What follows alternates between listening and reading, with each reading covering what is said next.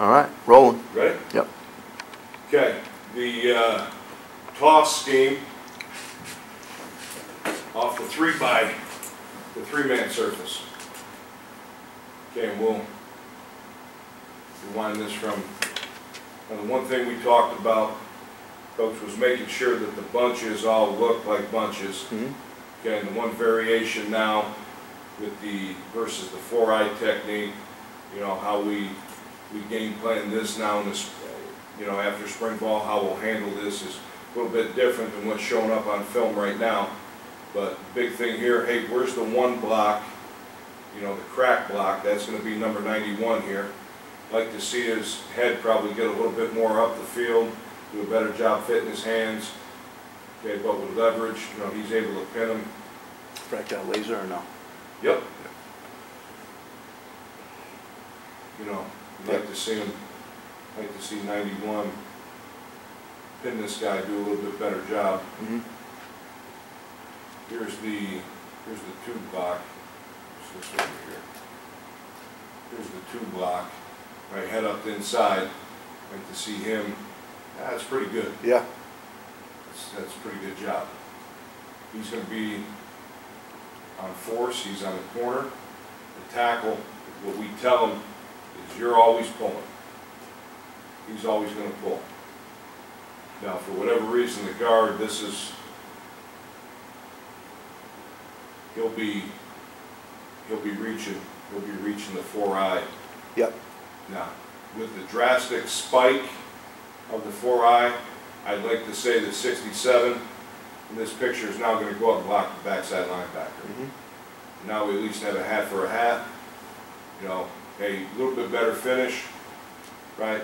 Compete for 7 seconds, be on your feet, be connected to the defender, be between the defender and the ball carrier. I'd probably give him a minus for finish. And on the backside, this should be full zone, right? Not really geeked up with what the center's doing here. He's getting picked off. Don't like his steps. Don't like how he brings his feet together. Got to play with a more consistent base. Backside guard. Step. Let's full zone the thing. Okay. Rip your backside arm and keep running. And 74. Run through the path of the football. Nothing comes. Turn back. I don't like seeing him spin. It's still not a bad job. Yep. Right, like these guys in here would be yelling at me, did the play gain 5 yards? Yes, it did, fellas. Okay, coach, let's go on to the next play. Okay, we've got 3 different camera angles, which I love here at UConn. We've got the wide, we've got the offensive and the defensive angle. So same thing. Let's look at it here. This is the toss scheme to the 3-by side. We'll just try to put a little sugar on it. You know, motion in the back, getting him over there. Coach, like we talked about before, there are times where you bring him back and then motion him, but not letting the defense get comfortable. Good job down in the red zone. Like the play.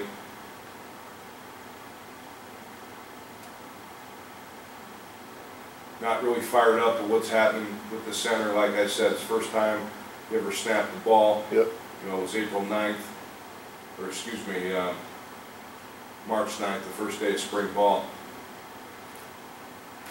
But not a bad play. Look at it from the wide, or the tight shot, excuse me.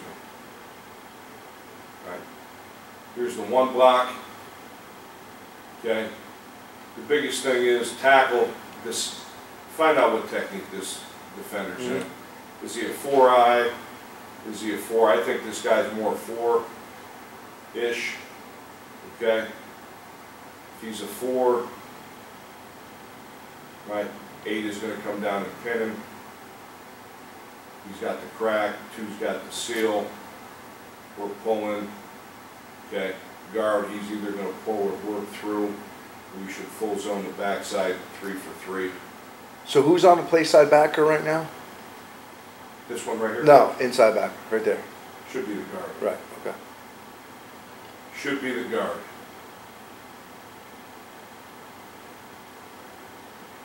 So the tackle pulls for number 1 past the point, right? Yeah, he's going to pull. Get a little depth. Is that a good example of the wedge step that you talk about? I would like to see him Coach, I think he's probably a little bit too much up on his toe. Yeah. Now, Matt's a kid that's got to work on, you know, everything starting on the ground and moving up. He's got to work on his ankle, his knee, and his hip flexibility, but it's not bad. I don't think it's where you want it to be right now. Okay. Hopefully next year he's a little bit more flexible down there and not have an issue. You know, I'd like to see number 2 use his hands a little bit more Yeah. than just try to shoulder block this guy and get thrown. But the one thing, big boy running on the perimeter, and like I said, this was a fairly new play for us this spring. I mean, the whole offense was new, but this was one of the newer complement runs that we wanted to put in. Like to see him just run. Go run over a guy. Go make the DB get nervous. Go threaten him a little bit more. Full zone this thing on the backside. The center is clicking his heels together. Come on, Dorothy, we're not in Kansas. Right? Don't do that. And run on the backside. Run, run, run, run, run. So I'm looking at number 2. I'm sure the receivers coach is coaching this, but it's almost like a box out technique if he doesn't establish front side leverage. Correct. Okay. Correct. Coach, he wants to try to come down. He's got head up to inside. Right. Same thing, via the neck. Strike him. He's. Is it still a double under strike point for those guys? Because they don't get taught that, do they? No. Yeah. No. It's via the neck. First hand on the sternum. Second hand, try to get it underneath the armpit. Got it. Right. And the kid he's playing against is really, really athletic. Yeah. Young linebacker from Ohio. Right. If he figures it out, I mean, he could be really good. Mm-hmm.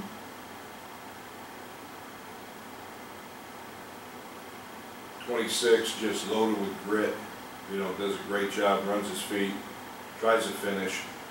You know, just we love seeing it. So again, there's no shimmy on open space blocking. It's run. Right. Okay. Not yet. I mean, from what you talked about, I may try to do some of it because it makes sense. Yeah.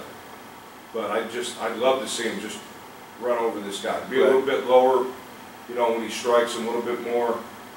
Play with a little bit better leverage, bend your knees, a little bit more pad under pad, but still, hey, finish the block, go strike him. Go have a little fun, you're out on the perimeter, go try to run over a DB. Mm-hmm. Okay, here, same thing. We didn't always have the bunches be correct, you know, in terms of alignment. Now, eight's busting this, Yeah. how we ran it in the spring. Should be on the How floor we'll change it now, I mean, if this is a 4-eye, I don't see this as being a 4, I see this Yeah. more as a 4. He needs it blocked down on the 4 technique, right? 2's head up to inside, they're basically double teaming the guy. The tackle's gonna pull. Young kid, former volleyball player. So that's a skip pull right there. Look at his right foot. Exactly. Yeah. Now the thing with Ryan never likes to move his left foot whenever he has to step. For whatever reason, he's got to get a little bit more comfortable, in my opinion, moving that left foot. Yeah. And my whole thing with him, if you're comfortable doing this, I don't have a problem with it. Just don't make your outside zone steps look like this. Yeah. Now he's a guy that's really got to break everything down from the ground up and really work. But he's got the ability. So here's a question I was Yes, thinking sir. about, Coach, for a while here. Now, 70 is going to reach that 4 technique. That's the call that's at least an adjustment that you want to have. Correct.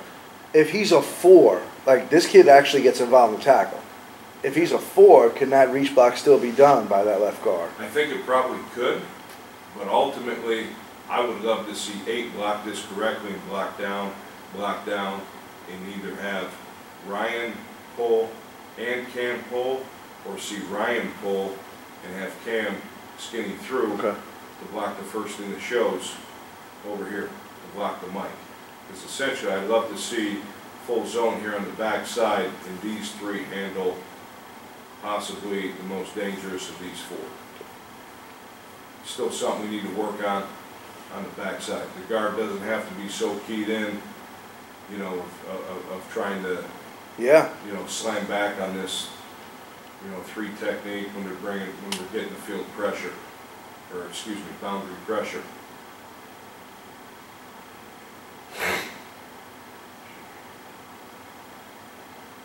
Now, I think Ryan, when he pulls, if there's color, I mean, he can hit it, maybe send it back on the cam, or this would be, hold on 1 second. I think this would be the ideal time to try to do the slingshot technique. Right.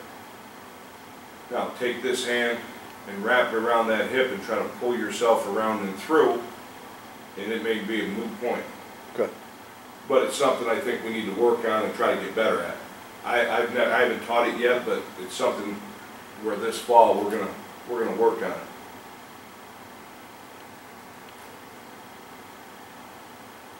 Same thing, 3x1. Now he's doing it here. Now these 2 completely different athletes. Former volleyball player, right? Just a weight room guy. A little bit stiffer in the ankles. Yeah. Right, a little bit more fluid mover, probably right now a better athlete for the position, still learning and growing into his body. I mean, this guy's up 35 pounds since last season. Okay. Same thing. Here's the toss crack to the 3x1 side, to the 3-man surface. Right, he's down. There's the crack block by 8. There's the seal block by 2. He's on force. Tackle's pulling. Here versus the 4 technique, I'd love to either see the guard join the party and pull, or work through, and then full zone this thing on the backside.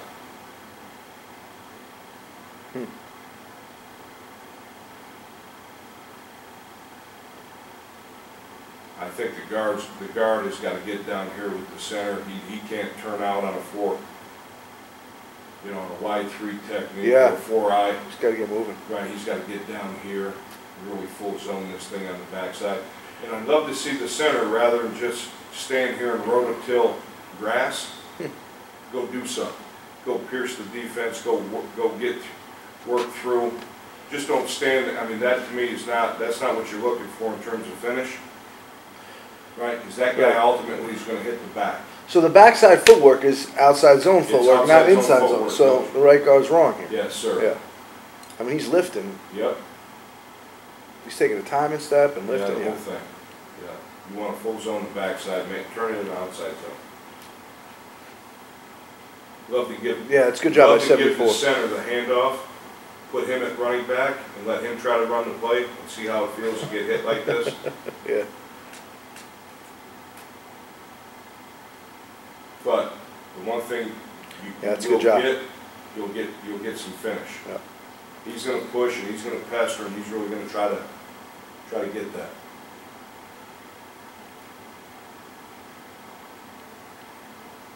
I think this is the same play. No, it's different. This is different. Difference. Better on the backside here with the full zone. Better on the backside trying to full zone this thing. We don't do a great job of finishing. Right? Freshman center. I never snapped the ball before spring ball. You know, was never put in that situation. Yeah. Love to either see the guard pull. Love to see number 8 set the bunch correctly. If this is a 4-eye, to me this does look like this is a little bit more 4-eye-ish. Okay, guard, now you reach the 4-eye, tackle, you pull, right? Crack block, you take a step down, and then now you can work for 45. 2, you've got the seal block, your head up to inside, you go and block. I can't see that defender's number right there, but you've got that man inside of you. Yeah, not a good job by 8 here, right? No. Maintaining inside out leverage. No.